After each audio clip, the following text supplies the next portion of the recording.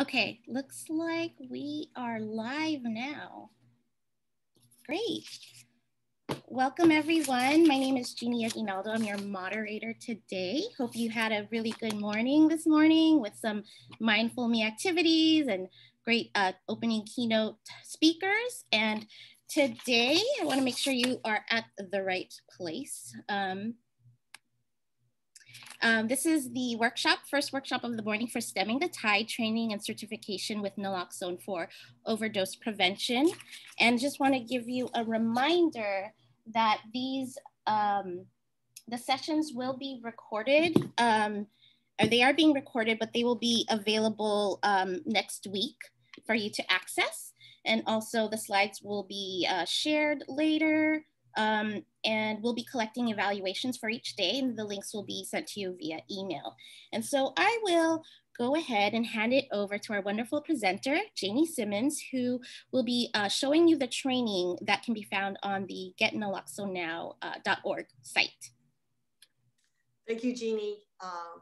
And thank you all for coming to this session, Stemming the Tide training and certification with Naloxone for overdose prevention. In a moment, you'll be viewing a 20-minute training. It's pre-recorded, but you'll see me taking you through it, even when I make a mistake. So I can be reading your comments and questions in the chat. I'd like to start my presentation by being optimistic, but the current data on fatal opioid overdoses is not encouraging. Even though in 2018, for the first time in many years, overdose mortality decreased across the nation, 2019 data show increases, and the coronavirus has also had a huge impact. Last month, the American Medical Association reported more than 40 states have reported increases in opioid-related mortality.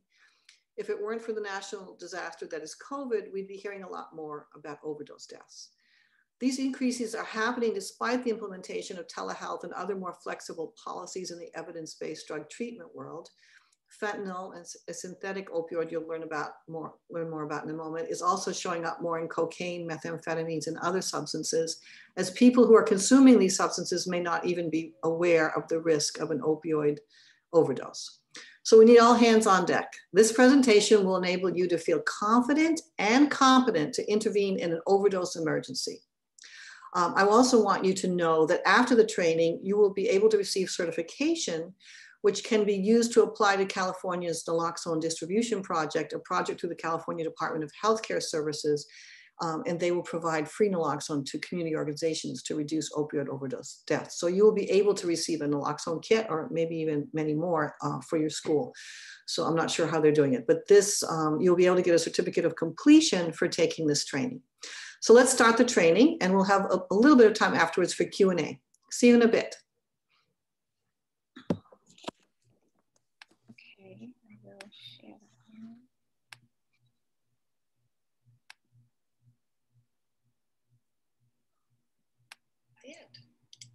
Jamie? Jamie? Is he alive? Is he breathing? Are his lips turning blue?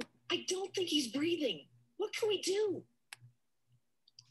If you use heroin or other opioids like OxyContin or Vicodin to get high, to treat withdrawal, or to manage pain,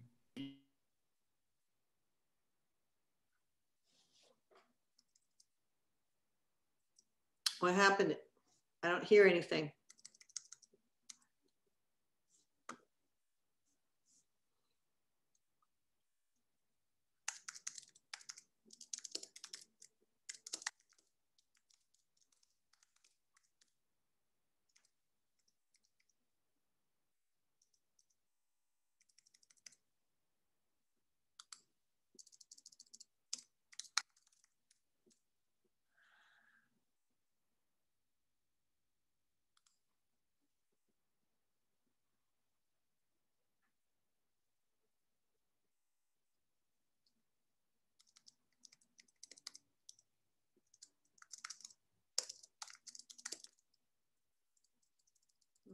Strange.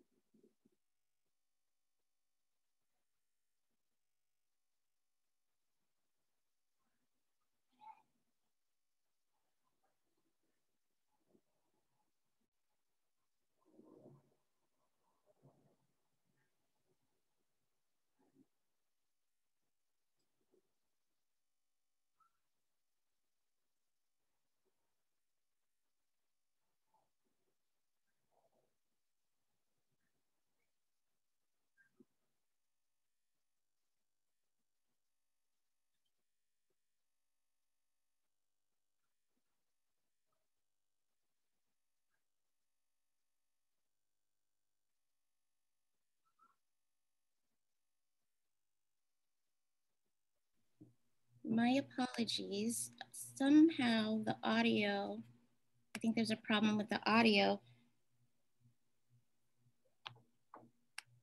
Okay, I'm gonna start all over. And I think it's gonna work this time. Thank you for your patience.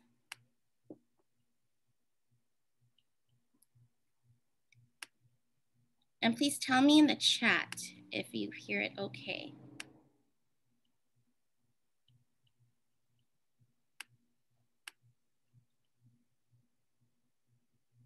Oh, I'm going to take you. If you use heroin or other opioids like Oxycontin or Vicodin to get high, to treat withdrawal, or to manage pain, you are at risk for an opioid overdose. An overdose occurs when a person takes more of a substance or a combination of substances than the body can handle. Overdoses can be prevented. If you know someone who uses heroin or other opioids, including prescription medications, you can learn to recognize the signs of an overdose and respond. You can save a life. I think he's overdosed. Isn't there some medication that can help? Should we call 911? Yes, call 911. 911, what's your emergency? My friend is unconscious. I don't think he's breathing. Please, send help to 49 Main Street in Franklin right away. We're sending an ambulance. You need to start rescue breathing. I can talk you through it. I know how to do that. I can do that. Overdose can be prevented. Part of prevention is understanding what increases the risk of an overdose. Using or taking drugs alone increases the risk that an overdose will be fatal. Mixing drugs or using them with alcohol or prescribed medications and taking drugs when tolerance is reduced increases the likelihood that an overdose will occur. When tolerance is reduced, less of a drug is needed to have the same effect. Tolerance can be reduced when someone has stopped using a drug, even for just a few days, and then starts using it again. A person who has just been in a detox facility, drug treatment, or the hospital is at increased risk for overdose due to lowered tolerance. So is someone who has just been released from jail or prison. Other risks include having recently been sick and having a chronic illness like hepatitis, liver disease, kidney disease, respiratory problems, heart problems, or AIDS. Another high-risk situation is when someone doesn't know what drugs he or she is taking or how much. But it is important to emphasize that anyone can overdose if they are using drugs, including prescription medications provided by a healthcare professional. Take a look at the overdose victim on the screen. Then take note of the list of overdose risks. Click and drag the most relevant risks of an opioid overdose to the overdose victim's body. Not all the risks will apply to the overdose situation. Go ahead, give it a try. When you've identified all the applicable risks, you are finished with the exercise. Okay, so using drugs alone is clearly risky because there's no one to call for help or administer naloxone or rescue breathing. Not having used drugs in a while also because of problems with tolerance. Using same quantity and purity of the drug every day, not as risky. Increased tolerance, no. Using opioids with other medications, which is really common. Polydrug use is very common and risky. Mixing drugs. Also, just released from jail or prison. Yes, being sick. Not knowing what drugs you're taking, especially if you're buying them on the street. Reduced tolerance is a big issue. And just left a detox also because of reduced tolerance. Congratulations, you have completed the section, Preventing an Overdose. Please click the next button to continue. If you know people who use or take drugs, it is important to learn to recognize the signs of an overdose. Opioid overdoses are the most common. They involve heroin or other opioids, either alone or in combination. Combinations include heroin or other opioids with alcohol, depressants like benzodiazepines or benzos, or stimulants like cocaine. Overdoses caused by synthetic opioids like fentanyl are also becoming increasingly common. The signs of an opioid overdose are pretty clear. The first is that the person is non-responsive. Non-responsive means that when you call the person's name or attempt to wake the person up by rubbing their chest or sternum, the person does not respond. This is different than a drug-induced nod.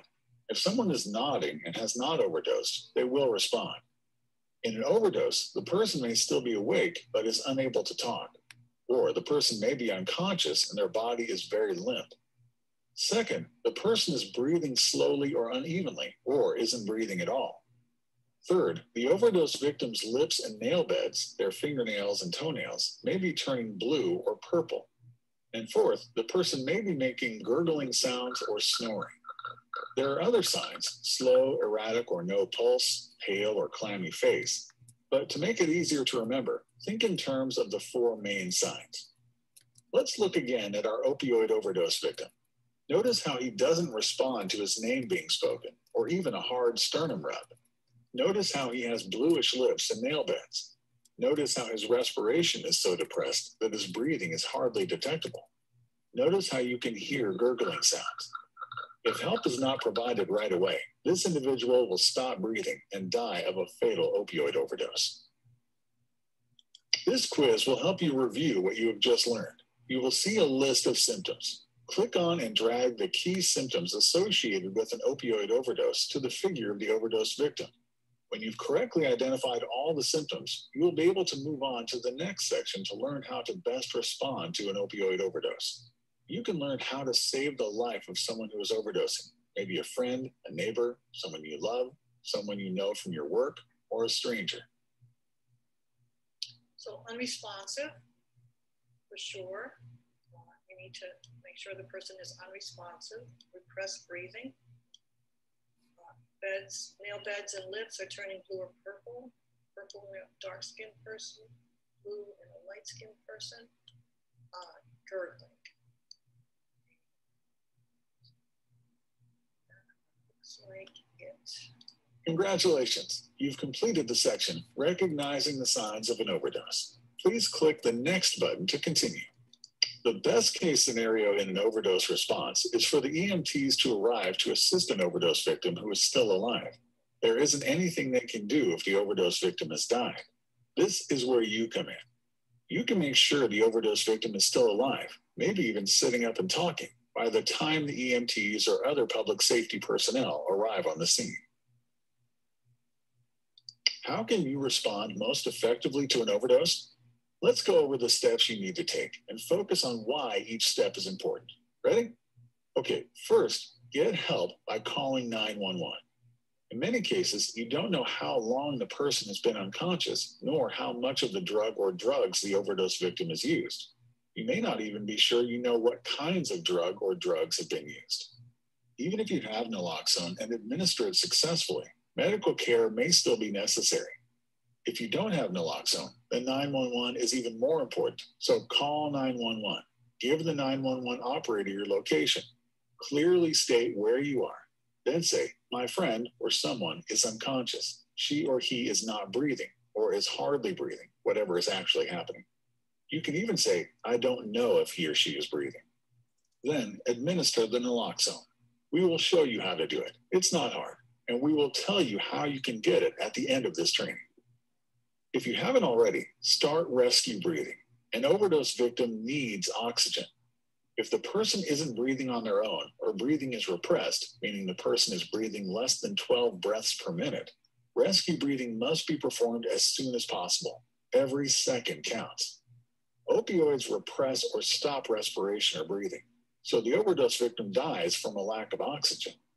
Rescue breathing provides oxygen to the brain, which keeps the heart pumping and prevents brain damage and death until the person can breathe again on their own. If you know how to perform CPR, you can do that instead of rescue breathing. If there is no response to the first dose of naloxone after about 2 minutes, whether or not the person is breathing on their own, administer a second dose. Synthetic opioids like fentanyl are extremely potent and may require 2 or more doses of naloxone. These drugs are sometimes mixed with heroin or other drugs without the user's knowledge. Once the person starts breathing again, place the overdose victim on his or her side. This is called a recovery position, and it will prevent suffocation in case vomiting occurs. The best thing to do is stay with the person until help arrives. Paramedics and some other emergency responders have naloxone and can administer more if necessary, as well as take the person to the hospital. Now let's spend a little time talking about the importance of naloxone. Before naloxone was available, people tried different ways to revive an overdose victim. Some people used salt, milk, or cocaine shots. Others attempted to shock the person with ice or a cold shower. These are all ways to stimulate someone to respond. But a sternum rub is easier and quicker. All you have to do is make a fist and place your knuckles against the chest bone in the middle of the overdose victim's chest. Apply firm downward pressure and rub up and down across the chest. This area is called the sternum. A sternum rub inflicts a sharp, brief pain. Now try it on yourself. Good. Right away, you can see if the person is responding or not. If not, you can immediately administer naloxone. Naloxone actually reverses the effects of an opioid-associated overdose on the brain. It works quickly, and it's the best option every time. Naloxone works, so make sure you follow up on this training and get some naloxone. If you don't have it, don't despair. You can still call 911 and do rescue breathing.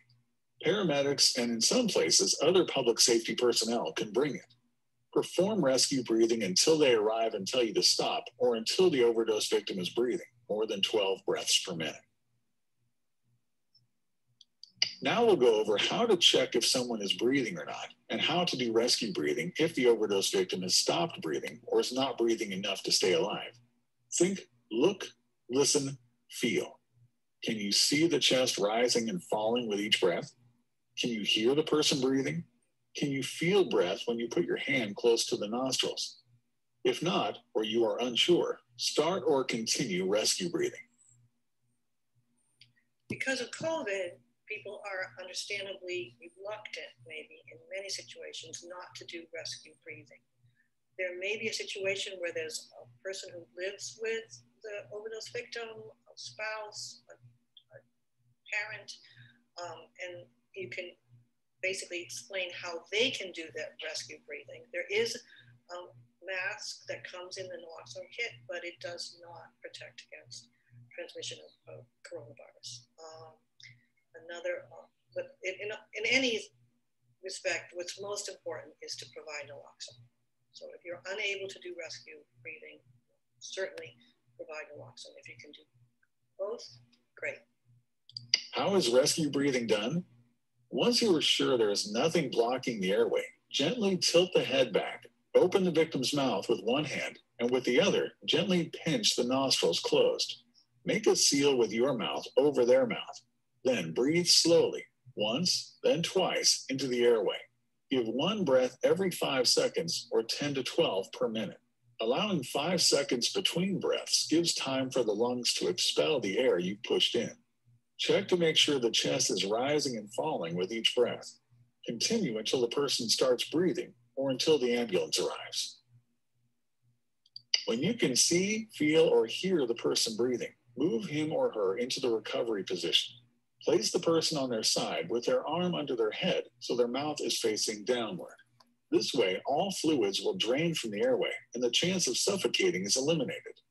This is also a good idea even when you are waiting for the naloxone to work, as long as the person is breathing.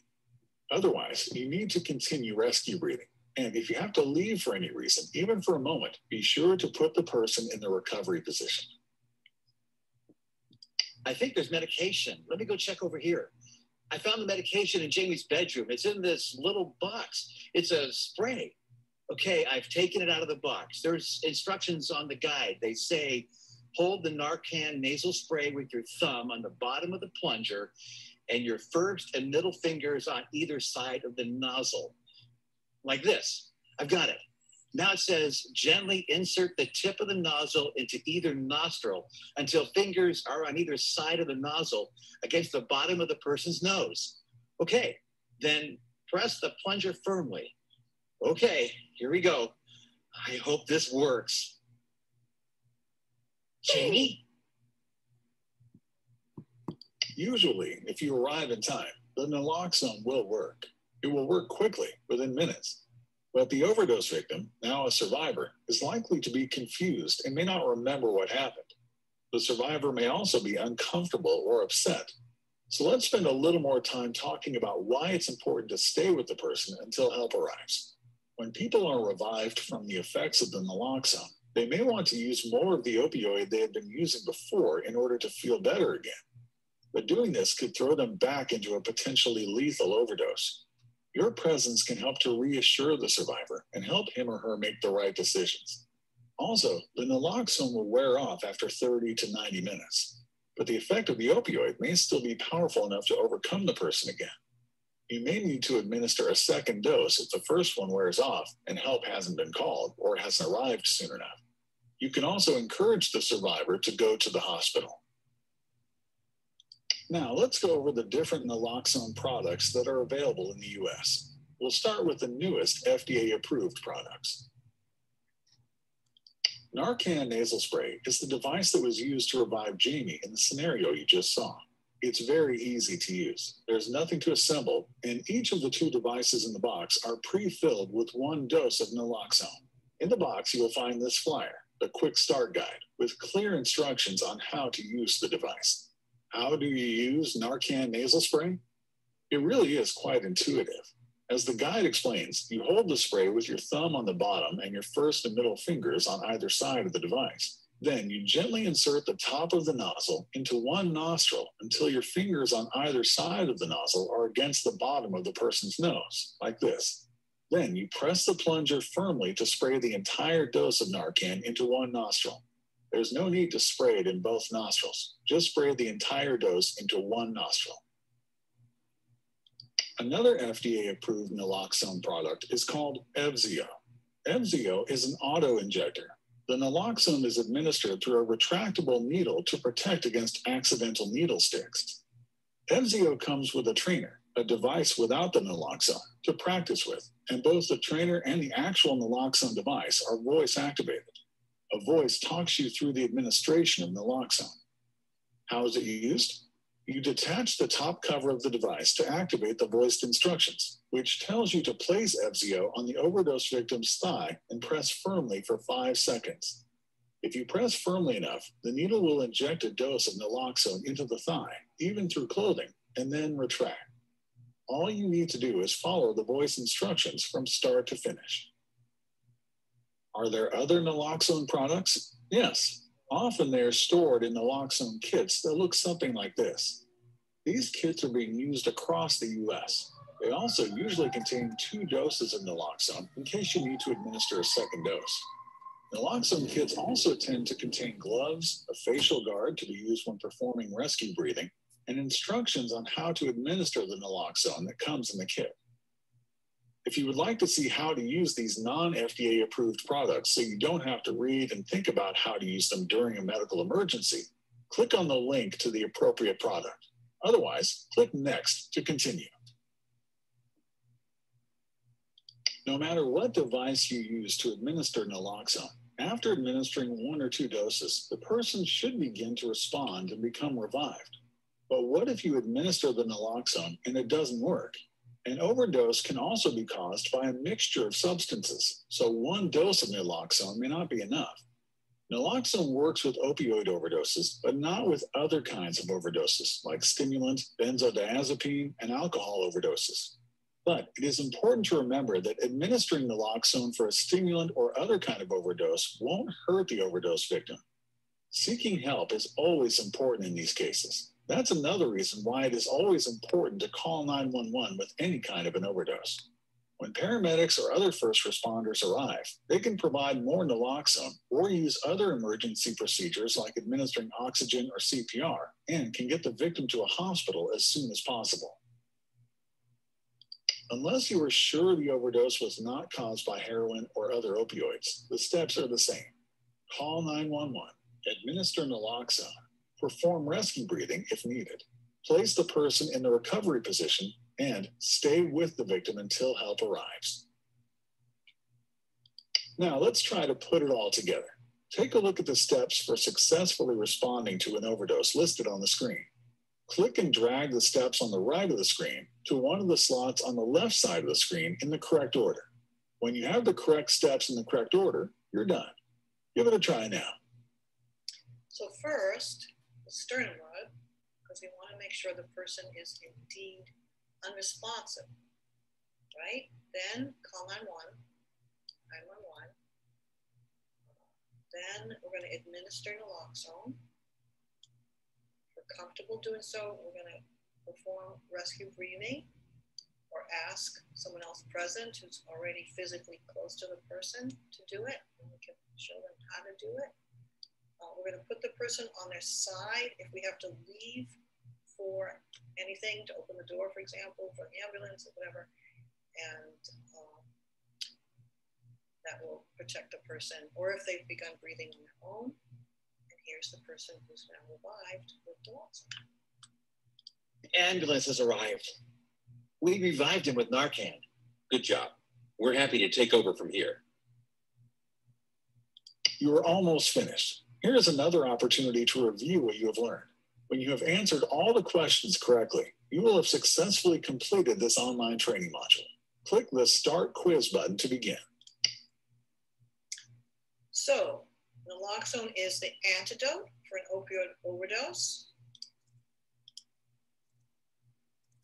Opioid overdose risks are increased when people have recently been in detox, true. People mix drugs, true.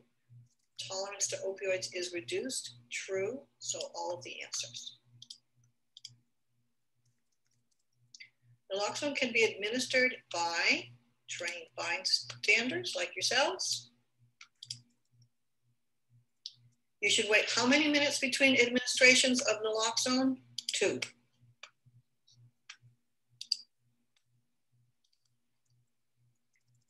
The sternum rub hurts just a little bit. It's to make sure the person is indeed unresponsive. If the person is in a deep nod, not overdosing, they will respond. The most common overdoses are caused by opioids. Of course, there may be benzos, stimulants, other drugs on board, but an opioid overdose that can be taken care of with naloxone, there must be opioids on board. Tolerance to opioids can be reduced when a person stops using opioids, true. A person decreases the amount of opioids they've been taking, or a person has been in detox. So all of the answers are correct. Naloxone will wear off in about 30 to 90 minutes. The drugs that they've consumed, however, may last longer, which is why it's really important to stay with the person and to call 911. When breathing is depressed, the person is breathing less than 20 breaths per minute. Naloxone will make the overdose survivor feel symptoms of withdrawal, and that can be very uncomfortable. Ways to help someone who is overdosed include calling 911. These other answers is what people used to do before naloxone, thinking that it could help, and in some cases, if the person wasn't really overdosing, it could stimulate them a little bit. But they certainly do not work in the same way that naloxone does and as well. When performing rescue breathing, give 1 breath every 5 seconds. Naloxone works by restoring breathing, putting someone into withdrawal, reversing the effects of the overdose. I'm gonna try that one. Whoops, yeah, I was considering that. Been a while since I've done that. So it's all of the answers. It reverses the effects of the overdose, it puts someone into withdrawal, and it restores breathing. I learned something again myself that I'd forgotten for a bit. You normally think about it as putting someone in withdrawal, but it does all of these things, and it's reversing the effects. But it does all these things, right? Signs of an opioid overdose include the person is unresponsive and gurgling. These answers are more for someone who might have a cocaine overdose, but not an opioid overdose. Naloxone works with prescription pain prescription pain relievers, fentanyl, heroin, other opioids. If it's only alcohol, it will not work. Only cocaine or benzos, it will not work. Or if someone has used prescription pain relievers or another opioid with these substances, it will work, or it should work. They may need more than 1 dose, but it should work. Naloxone is important to call 911 because You may not have enough naloxone. You may need 2 or more. The naloxone may not work because they haven't imbibed opioids, or you've got there too late. The opioid may be longer lasting than the naloxone. That's true. So all of the answers. When tolerance is low, even a small amount of an opioid can lead to an overdose. That's the reason for a lot of tragedies. Naloxone works because it affects the brain.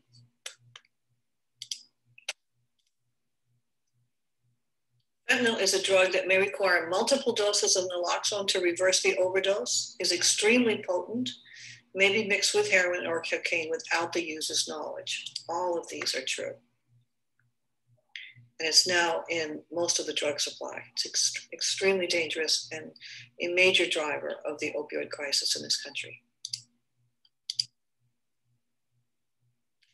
In an opioid overdose emergency, the best response is the first one. Call 911, administer naloxone, perform rescue breathing if respirations are slow and you feel comfortable doing so. Stay with the overdose victim until help arrives.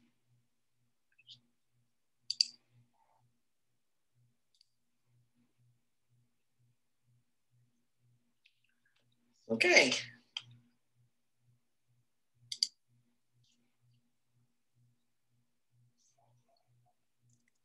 So we'll go now to the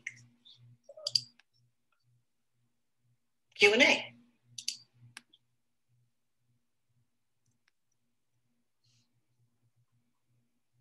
Okay, thank you, Janie. Now everyone can feel free to leave any questions in the Q&A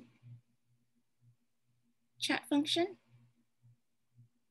While we're waiting, I just want to let people know that there's a Spanish language bystander training, exact same training in Spanish on my website, getnaloxonenow.org.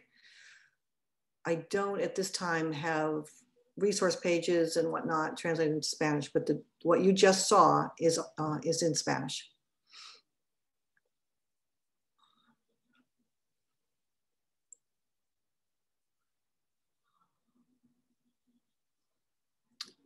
There's also, I think it would be worth it for many of you who are interested, who are interested in this training, for other people to get on Get Naloxone Now. Look at the homepage. There's a flyer, for example, that you can download that you can use to sort of advertise it.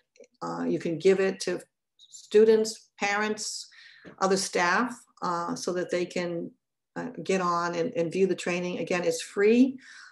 You'll be asked for a certificate, for $10 for a certificate of completion, unless you do it through this conference. That helps just to pay the webmaster and whatnot. There's a lot of resources, articles, for example, also on the resources page that helps. I'm an evangelist when it comes to evidence-based treatment for opioid use disorder, which is methadone or buprenorphine. So there's some really short but very compelling articles about that. So if you're helping to educate students or families about why it's important, or even staff, why these medications are important, why it is that they work, how they work, why they're better than the alternatives, of which there are many, but they're not evidence-based. Much of treatment in this country is a sham.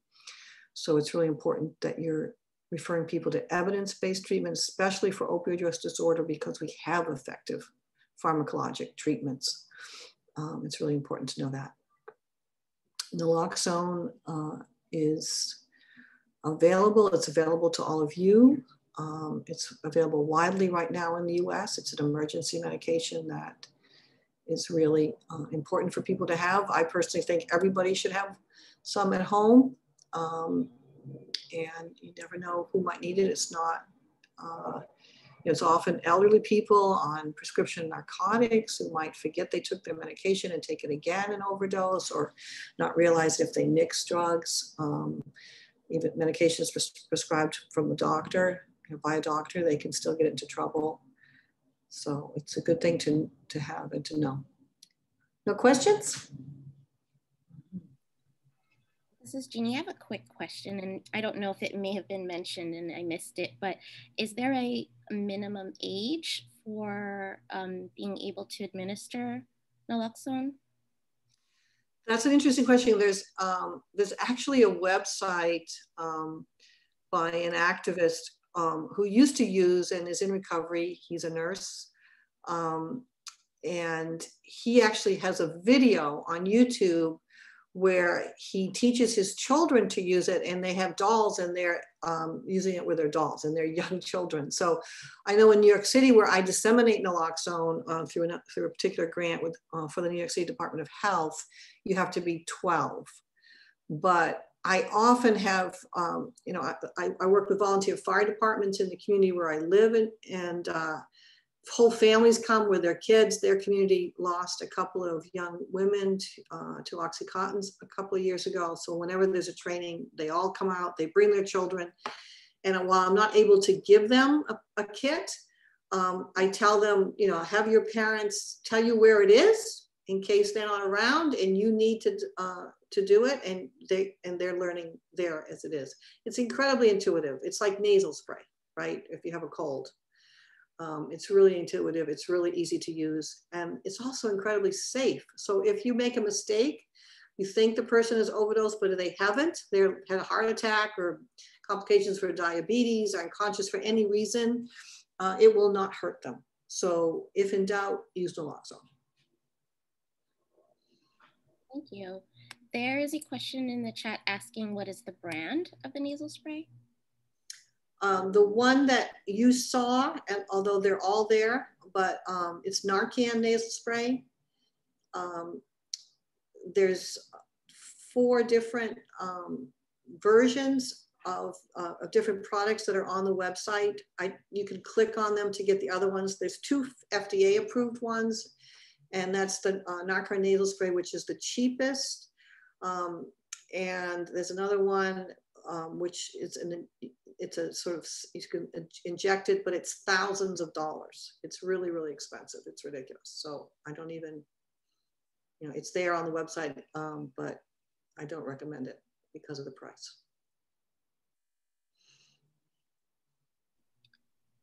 Another question, do you have a template protocol for schools to use? What do you mean in terms of a protocol? I mean, this training is for lay people. It's been used by over 10,000 people without any advertising whatsoever throughout the country. Many states, departments of health require it before people can get naloxone. I know it was chosen in California for that use as well. So, I mean, it's so incredibly safe. The issue mostly is its expense. I know communities can purchase it for about $49 a kit. So, you know, it adds up. The good thing is there's research that shows it never expires, although there's an expiration date of a few years. In New York City, we're supposed to provide it to people if it's expired within 6 months. But it's always, I mean, even if you have something that's years old and has an old expiration date, we say it's better to use it than not use it, and it probably will work. So I don't know if that answers your question, but. Hopefully it does. The follow-up question to the first question about the brand of nasal spray, is there a trainer for the nasal spray? I have a trainer for Evzio when I teach first aid and CPR. Yeah, I mean, Evzio is the really expensive one, okay? Because it looks a little bit intimidating, even though it's easy to use, but the trainer helps with that. Adapt Farmer, they do have a little plastic sort of facility, is that the word? They have a little plastic sort of, it looks like a toy almost. So you can feel, you can see how it fits in your hand. But it also comes, as I showed on the video, with a page that kind of shows with pictures that shows how it's used. And since most people are familiar with it like a nasal spray, it's super, super intuitive. So you really don't need to practice. I mean, you can open it up and just see what it looks like and see how familiar it is and just read that piece. It's in English and Spanish also. So I'm not sure it's really needed. But if you do want it, I would contact Adapt Pharma and ask for it.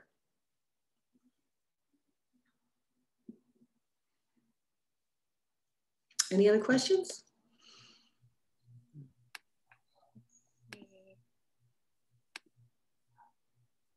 Right now, doesn't look like anything else has come in. Well, I was able to evaluate. I'm a researcher, I'm a public health researcher, HIV and overdose prevention. And we were able to evaluate both this training and there's another training on the website for police, firefighters, and EMTs. It's called the First Responder Training. Both have been evaluated. They've evaluated really highly. People like it. It's a little clearer than what we saw. I mean, I think because this was streaming, it wasn't as clear, but it's really quite clear. And you can, put it so that it covers your entire, view. You can see the whole thing. And so I highly encourage, if people feel they want to see it again, to do that as well. And then you can decide when you're going to click forward or when you're ready, if you want to read over again or listen to it again, whatever, and go forward. I think the information there is really critical. I want you to feel confident and competent that you can use naloxone and know all the steps you need to take in order to save someone's life. But I think it's also important to know what else is on the website, because I also have a Twitter account, hashtag Get Naloxone Now, and a Facebook account.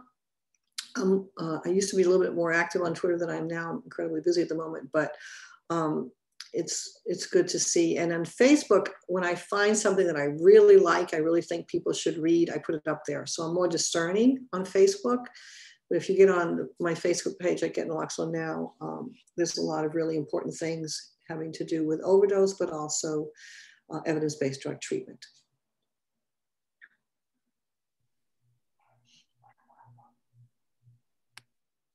Is it just under your name for the page, the Facebook page? No, Get Naloxone Now. Okay, Get Naloxone Now. All right. Let me check to see if anything else has come in. Okay. I often get asked which is better when it comes to nasal spray or injectable. Do they work the exact same? Is nasal spray just less intimidating? Yeah, they work the same. They work the same. And I mean, in terms of opening the box and taking it out and getting it set up, it also takes about the same time. The nasal spray, I mean, you sort of take off the plastic top and then you put it you sort of put it hard on someone's thigh. You can actually go through clothing, like jeans, and you put it, and it begins to talk to you and it tells you to push for 5 seconds. And then you take it off the person's leg, and they were given an injection essentially of naloxone, but the needle then retracts. So there's no danger of a needle stick injury. So it's very nice. It works really nicely, but so does the naloxone nasal spray. We used to have, and you'll see for people who still have this product, something where you had to put it together and it was in 3 pieces. And sometimes people fumbled a little bit and the naloxone liquid came out a little bit. I mean, it wasn't ideal, but we actually, because I put together this website and this training before the other products were available, we did pretty extensive training on how to make sure you put it together right, and you had to put half in one nostril and half in the other. So we're actually very happy to have both of these products.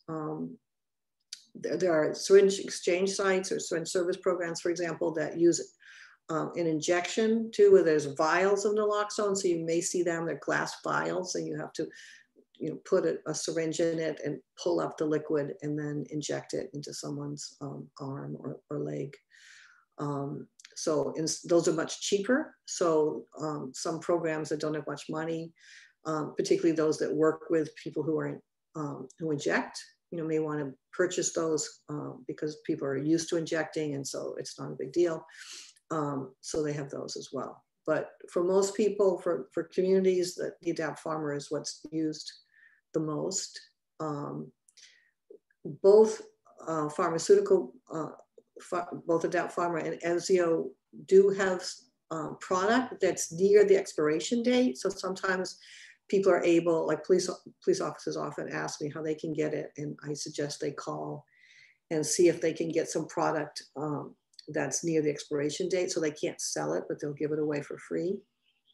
There's also programs that doctors, for example, can ask for free naloxone for a patient who doesn't have insurance. They have to fill out a form, but then the patient can get it for free.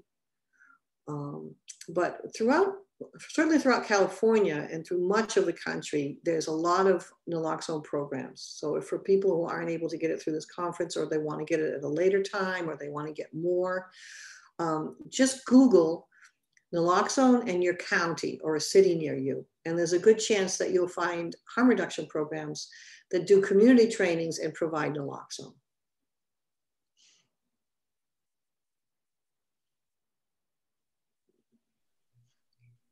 It doesn't look like there are any other questions coming in, so we can end a few minutes early. Okay. So I just want to thank you, Janie, so much for sharing that very valuable information. And thank you to everyone for joining us with this session. Just a reminder that to fill out the evaluation at the end of the day, enjoy the next brain breaks, explore the exhibitors. There's afternoon sessions.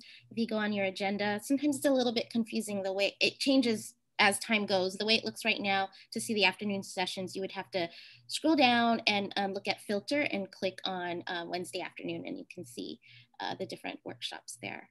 Any other last words, Janie?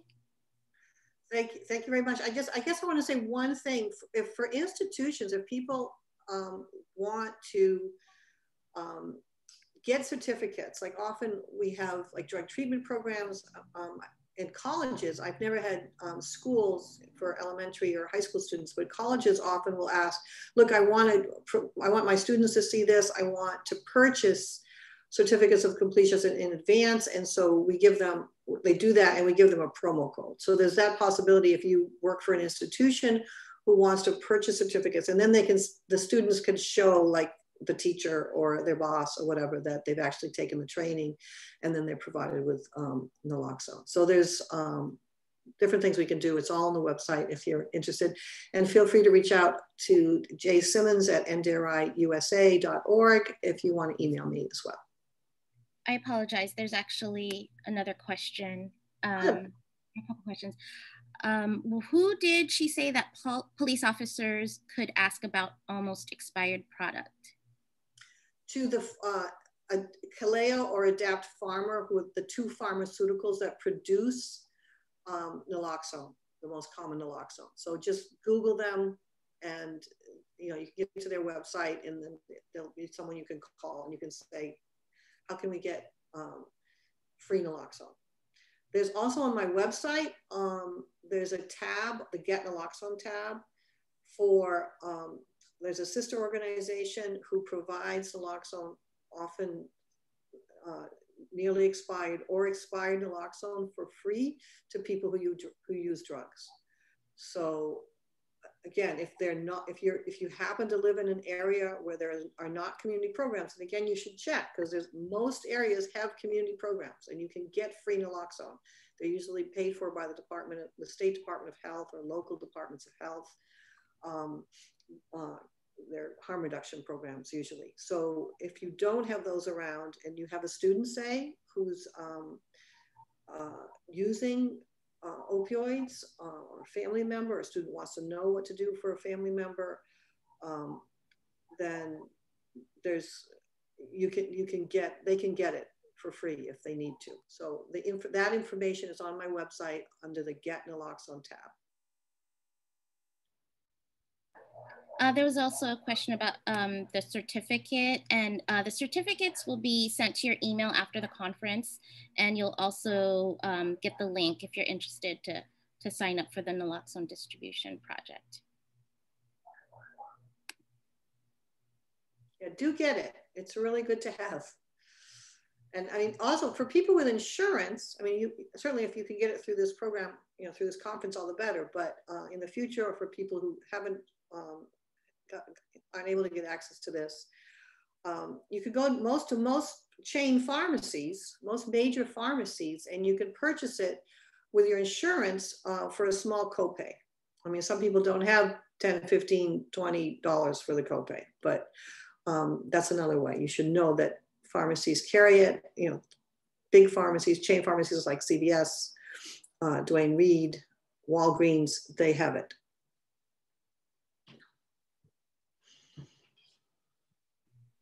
And I think that's it. So thank you so much, Janie, and everyone, thank you. Enjoy the rest of the conference. Okay, thank you. Bye. Bye-bye.